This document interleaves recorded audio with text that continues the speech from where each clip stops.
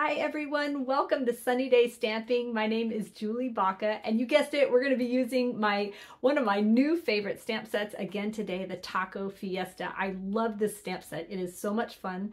It's perfect for birthdays or kids or Cinco de Mayo or masculine cards. I just absolutely love it. I've got a really fun fold card to show you how to make.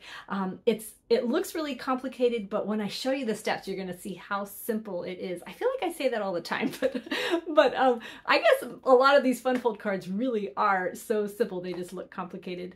Before we get started, if this is February 2023 when you're watching this, there are only a few days left of Celebration. That's when you get to pick something free out of their exclusive Celebration items with every $50 purchase. So there are stamp sets you can pick from, pretty paper, punches, card making kits, and even a stamp and die bundle that you can pick from. So go check that out. You only have a few days left. If you're watching and this is March 2023, there are some new products that were just released. So head over to my website to see those new products. Stampin' Up's going to be doing this. They're going to be releasing new products every couple of months. So it's just something fun to look forward to. All right, let's get started on this fun fold card.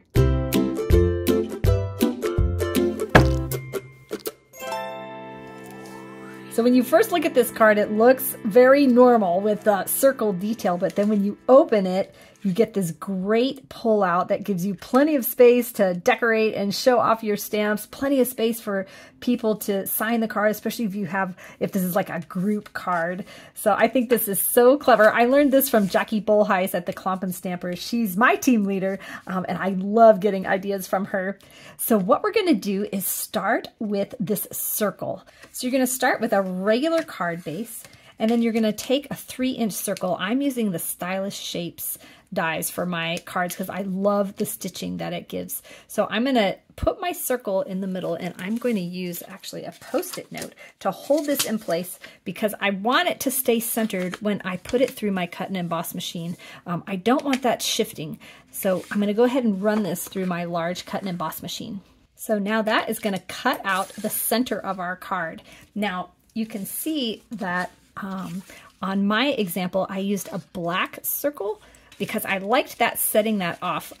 So if you're going to make multiple cards, save these insides because you can mix and match them. And that's what I did. I'll show you how I did that. So I'm going to cut out one in black and then one in white for the front.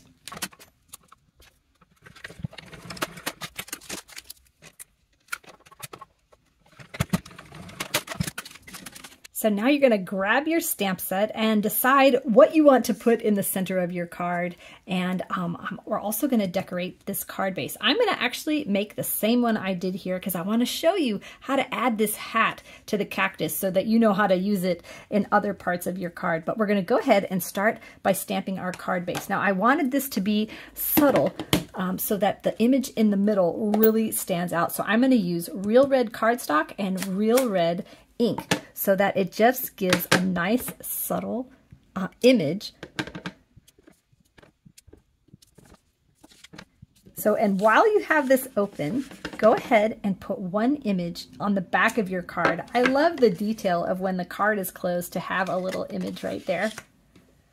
And because we're using a cactus with a sombrero, we're going to add a couple sombreros to the front of our card also. You can see I'm just stamping purposely turning my stamps so that they're not all going the same direction. I like that to be kind of more interesting that way. And I'm also stamping off the paper so that you only have partial images. So that really adds a little bit of flair to the card like that. Now go ahead. Oh, I got my chamois already in here. I love just having my chamois right here, especially on stamp sets where I'm going to be taking the stamps on and off because there are multiple pieces. So we're going to wipe this off so that we can use our black. So you're going to grab your, that's my example. Grab your white and you're going to start with the sombrero. So this is called a masking technique when you want your stamps to be over on top of each other. Let me show you an example. Where is my black? There it is. Okay, we're good now. Okay, let me show you what would happen if we stamp our black and then we stamp the sombrero on top. You can see that the images are overlap, you can see them, but we want to mask it off. So what we're going to do, whatever image you want to be on the top, you're going to stamp that first. So I want my sombrero to be on top of his head. So I'm going to put this on my circle, kind of at an angle like that. Now we're going to stamp it again. You're going to grab your sticky note, and where the sticky is, you're going to stamp your image again. And you're going to let that dry for just a sec, and then you're going to trim it with scissors. So now you've got adhesive on the back of here. You're going to be able to reuse this multiple times.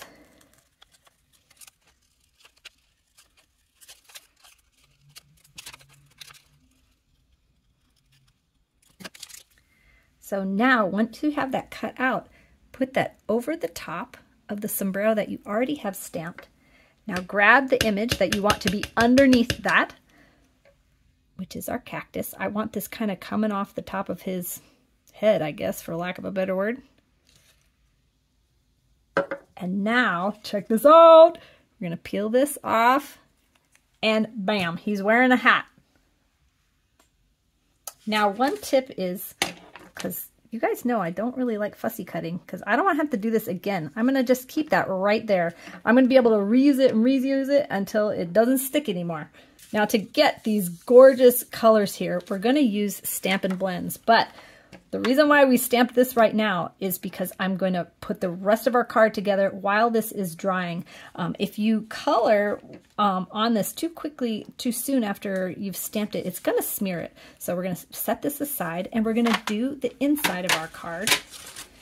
Here, I'm going to show you how to make this pull out, but we're also going to stamp this image so that we can color it in later. I am going to clean up this disaster mess going on here. Okay, so now I'm going to get my project sheet out so I get these measurements correct. All the measurements for this project and all my other projects are over on my website, sunnydaystamping.com. There's a link in the description of this video that'll take you right to the blog post, so you don't have to worry about the measurements I'm about to give you. If you're an email subscriber, you'll get this print and make project sheet that has some written instructions, all the supplies, and the link to the video. But you can find that on my website too. Not the written instructions, but all the other stuff. So now you're going to need a piece of white cardstock, or if you want to do a colored interior, that's fine too. But I want to give you a tip on how to cut this, because the piece you need is going to be 8 by 5 1/4. I'm going to make 2 though, because you're going to want to make a couple of these cards. They're so much fun. So what we're going to do is we're going to put it in portrait mode. So remember, this is a piece of cardstock is 8.5 inches wide. So we're going to go ahead and trim that down to 8 right now. Don't throw out this little scrap. This is like absolutely perfect for stamping sentiments right there, just to put on your card without having to cut it. So I'm going to put my, oh, let me show you this. This is where I keep all my white cardstock, just so it's easy, because I use this on almost every card, and I have this little bin right under my desk, so I can just throw it in there. Okay, so now we've trimmed that down to 8, and now we trim it to 5 1/4.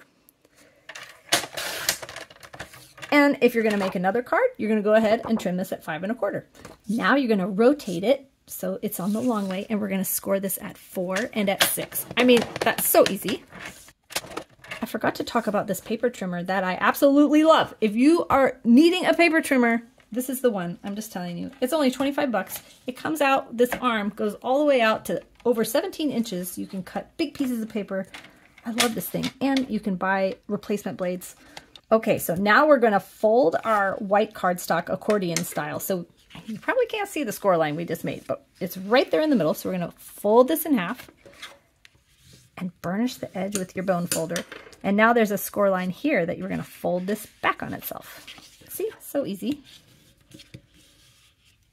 Okay, so when you are coloring with Stampin' Blends, and I'll show you later, they bleed through. I mean, that's just how they are. So when you are coloring with them, you want to be able to layer it on top. So this image I'm going to be able to color because I'm going to layer it with the card base on the back, so you're not going to be able to see it bleeding through. But all these other images, I'm just going to stamp and not color so that it doesn't bleed through on the back. But you know what? If that doesn't bother you, then color away.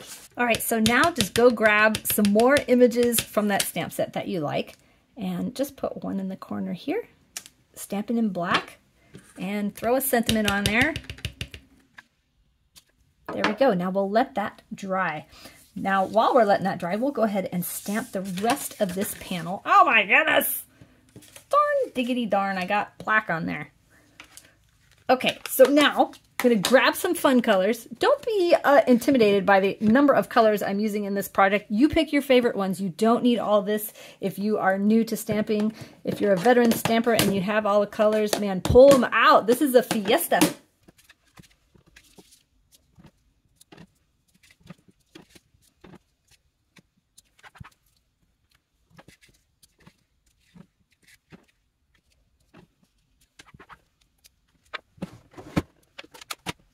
So we've got big tortilla chips, small tortilla chips, and now this adorable little lime that I just absolutely love. We're just gonna pop this around. Remember, your circle is gonna be right here. So some of this is gonna be covered up, but we can go back in and throw another stamp there if we need to. Let's see. Now you can see I'm making sure to stamp off my paper. I'm making sure to stamp on the different panels too. You're going to want something to cover up your work surface. These are the big grid paper. I cut it into 4 pieces, but honestly, I like the bigger paper. I think I'll stop cutting these, but I kind of wanted you to see my pretty table that my mom and I redid over Christmas time.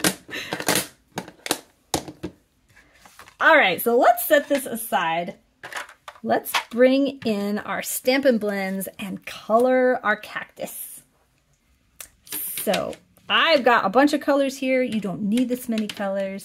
You just take what you want and we'll have fun with it. Okay, I like to start with my light color and then accent with the dark and then go back over with the light. These are blends. They come in a pack of 2 that coordinate with each other so that you can create just dimension and shadows. They're alcohol markers, so they are like really easy to color with, which I love. So now I'm going to come back with my dark and just kind of add some where I think it would be darker underneath his hat. Kind of on one side here. Now go back in with your light. Now you can see I'm closing my markers every time. These are alcohol based, so they are going to dry out. So you got to be, you want to make sure you're covering them back up. Now you can see I'm not going to color over this light part because I kind of want 3 different shades of that color. And you can just keep going over it. It's not going to tear through your paper until it's nice and smooth like you like it. Now we'll add some color to his hat. So you can see I used the brush tip before. Now I'm going to use this pointy tip because I want a little bit more control over where this is. It's kind of a smaller spot. I don't like that tip for this job. I need the brush back. Oh wow, yeah, that makes such a difference. So there's my light. I'm going to go over in the dark just on this corner here and then rub it back in. Now we're going to let this dry again before we use those adorable faces that come in this stamp set. Like, we want to add this mustache later, but in my other video, you notice I put it on too quick and it just bled. So we're going to let this sit. Oh wait, before we do that, we are going to put a little bit of crumb cake just on the bottom of here so this cactus isn't just floating in the middle of nowhere. And then we will also, on this, we're going to stamp our sentiment on top of this kind of sandy color, and that's going to make it really pop out. Okay, so let's set this aside and color in our pepper.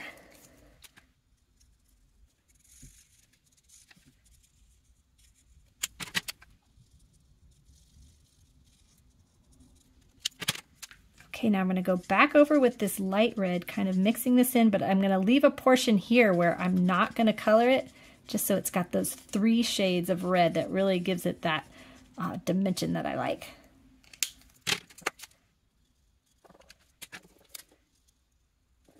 If you haven't tried these markers, I'm telling you, I absolutely love them. Throw a combo pack into your cart next time. And just like slowly accumulate them, and I think you're gonna love them.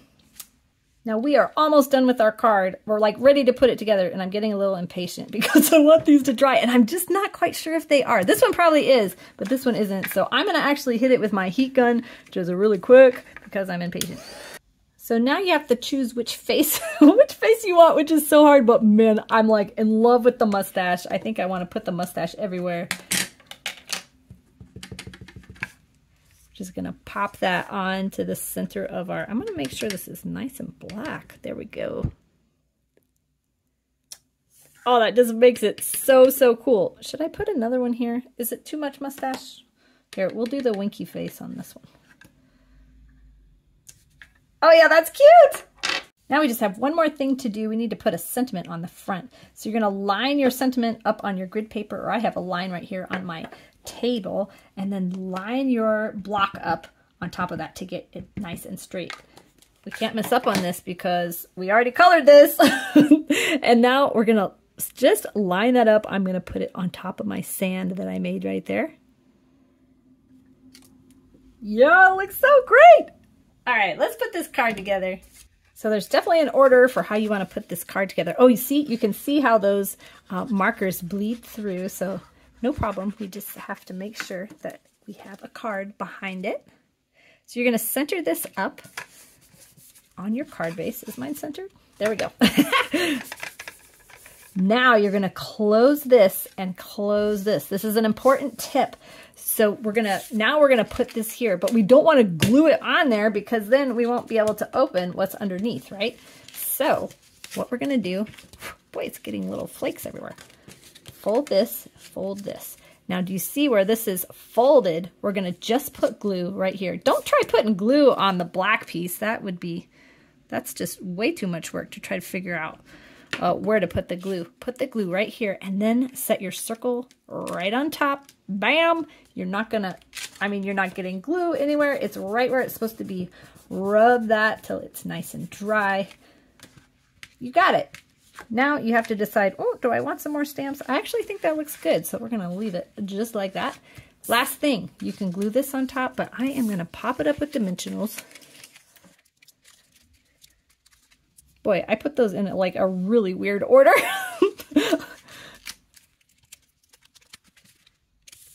Okay, I'm so excited to show you all these examples. I just love the colors. You can see, you can do all different things. This one is stamped on the inside, and these I just stamped in black. I didn't use colors. I told you, you don't need that many colors. This is purple and green and brown. Purple, green, and brown. That's all you need for that one.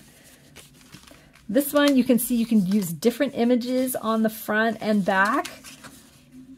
You can turn your red pepper into a jalapeno, color some little red peppers in. Then the piñata out of that stamp set is so adorable. And I just put those on the inside. And I hung this here. You're not going to be able to see how this goes together. I'll put a picture on my website so you can really see this one.